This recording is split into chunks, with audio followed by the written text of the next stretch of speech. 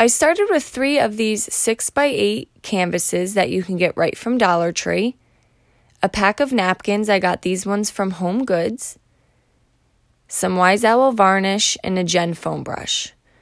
I took my napkin and I removed the plies from the napkin. This was a 3-ply, so it had 2 white layers that I removed.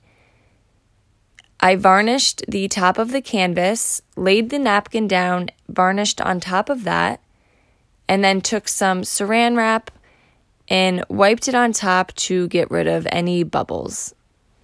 And I repeated this on all 3 of the canvas. You want to remove the plies, you want to put a layer of varnish, your napkin on top, and then varnish on top of the napkin. Now, this is just an example as to why I stay on a lighter surface when I am decoupaging. As you can see, the pattern just blended into the darker paint. Once all 3 of the canvas were dry, I took a tiny piece of sandpaper and just removed any excess napkin.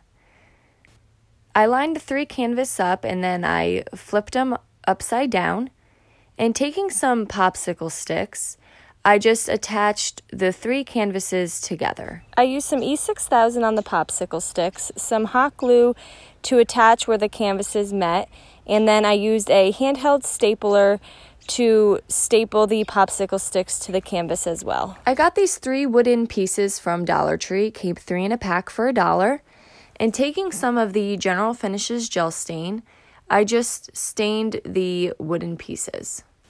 And then I set those aside to dry. I went back to the canvas and using some hot glue and some jute, I wrapped the jute around several times to cover up the crease of where the canvas met. And I repeated that on both sides. I then went back to the wooden pieces and I used the hot glue to attach them to the center of each canvas.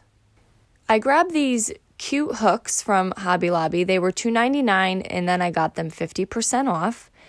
And I drilled a hole into the wooden border of the canvas. And I then attached the hook to the bottom of each canvas. Now Hobby Lobby has their knobs and handles and hooks, all 50% off every other week. I then flipped it over and I took my bolt cutter to trim any extra bolt that was hanging off.